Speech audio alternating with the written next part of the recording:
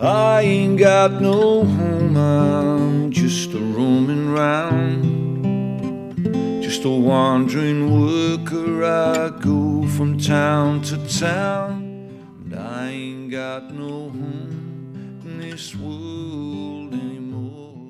Between 1930 and 1935, 750,000 farms were lost to bankruptcy and foreclosure. The worst economic crisis in American history raised widespread awareness about the plight of migrant farm workers. A writer would take a leading role as a spokesman for the millions of farmers who suffered miserably. He advocated for government assistance to end the economic extortion that many farmers endured during the Great Depression. He was a leading American novelist, short story writer, and journalist. He is best known for his Depression-era novel, The Grapes of Wrath, for which he earned a Pulitzer Prize in 1940. He was awarded the Nobel Prize in Literature in 1962. When he died in 1968, his legacy is as one of the greatest advocates America's perpetually oppressed farm workers have ever had. His works have had a profound effect on the American people.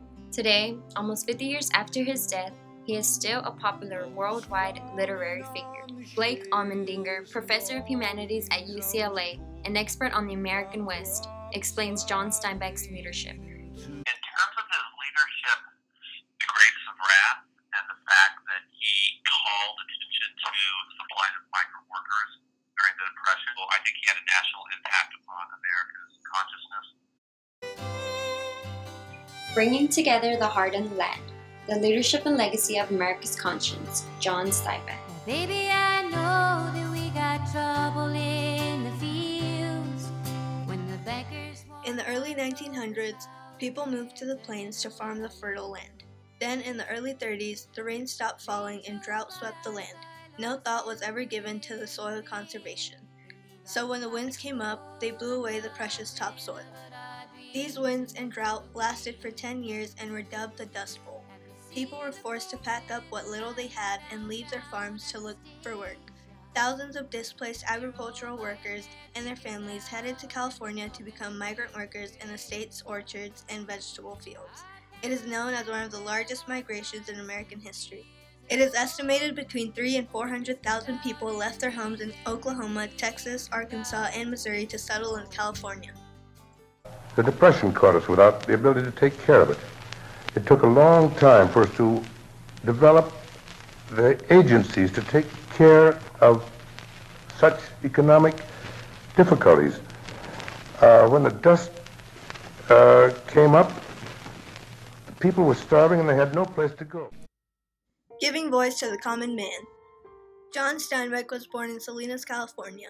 Steinbeck attended Stanford University from 1920 to 1926 but never graduated. Social and political uprisings during the 1930s had a huge influence on Steinbeck's writings. Steinbeck struggled to make a living during the Depression. He worked alongside people who later became the characters in his books. In 1936, George West of the San Francisco News asked Steinbeck to do a series of stories on the Dust Bowl migrations. It was at this time Steinbeck met Tom Collins, an employee for the Federal Resettlement Administration. Steinbeck met him at the agency's Weed Patch Camp in Kern County, California. He traveled with Steinbeck visiting various camps around the state. Collins became the inspiration for the manager, Jim Raleigh of the Wheat Patch Camp in the Grapes of Wrath. Steinbeck stayed at the camp for several days. He talked to people and he read Tom Collins' reports and sent his own stories to the San Francisco News. The Grapes of Wrath was conceived from these reports and Steinbeck's experiences with the people living in these camps. He wrote about their poverty, homelessness, and despair. The Grapes of Wrath enlightened the rest of the country to the predicament of the migrant worker. Leadership Secrets of John Steinbeck. Without doubt of reservation, John Steinbeck was a leader.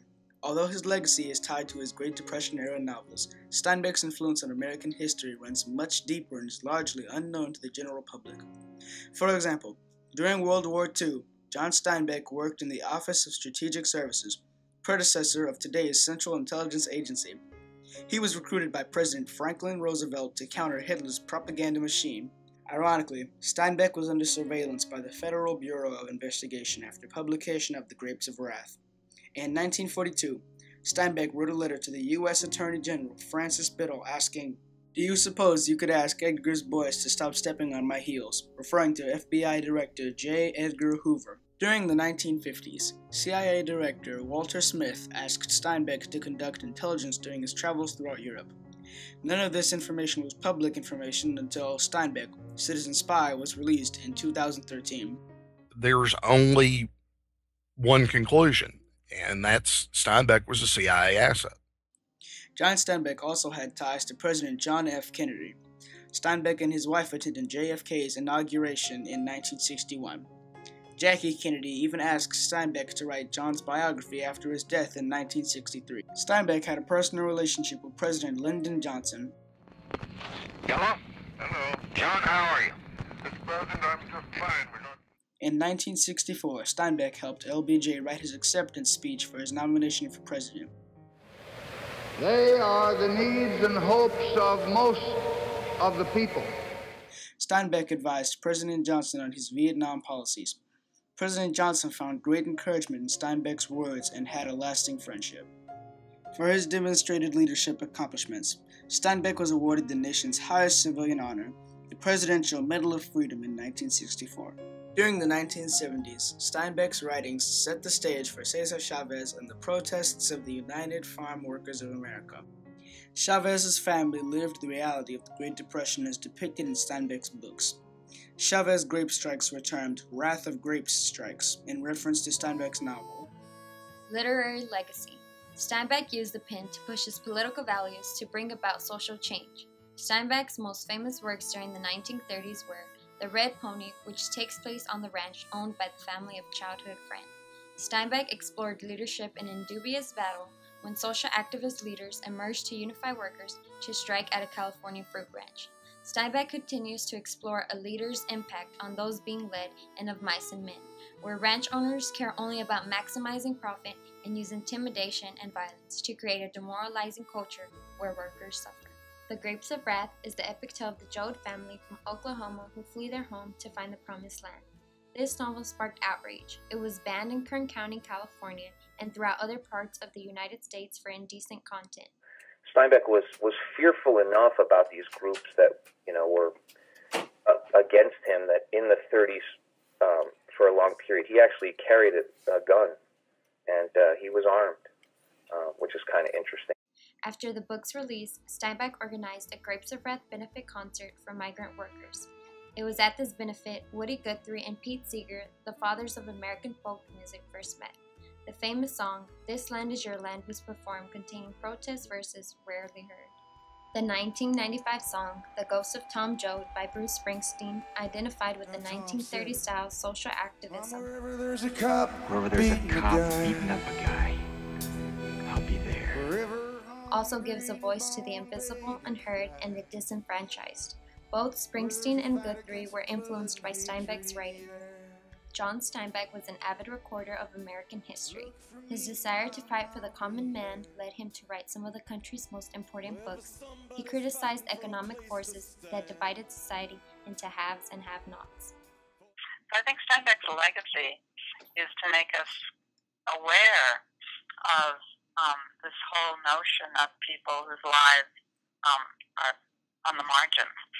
And that's true of his whole career, because not only the books of the 30s, but he went overseas to the Vietnam War in 1966, and he wrote about common soldiers. He was really interested in what it meant to be just an ordinary soldier during the war, not a general, not a leader in the war. Steinbeck's works are on required reading lists.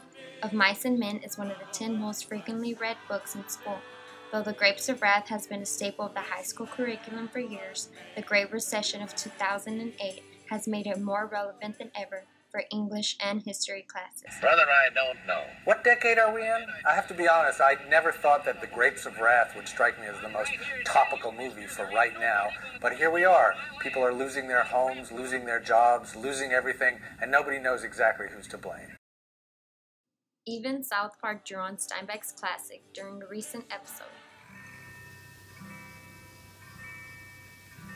I'm going down the road feeling bad. The question John Steinbeck raised in the 30s and 40s: homelessness, migration, poverty, moral responsibility, public hypocrisy, and always the struggle for human connection and dignity still gnaw at the underbelly of American life. This land